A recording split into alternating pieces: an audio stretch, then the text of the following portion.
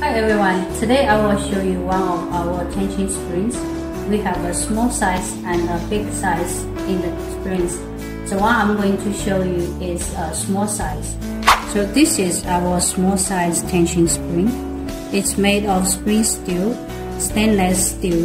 The length of the spring from this side to this side is 155 millimeters or 120 millimeters.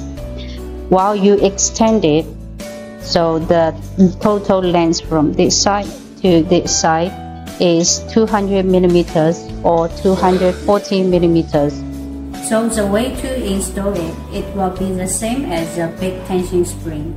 To install, pull out one tag link and twist it through the hole in the line strainer strip. Next, reinstall the tag link back into the spring coil.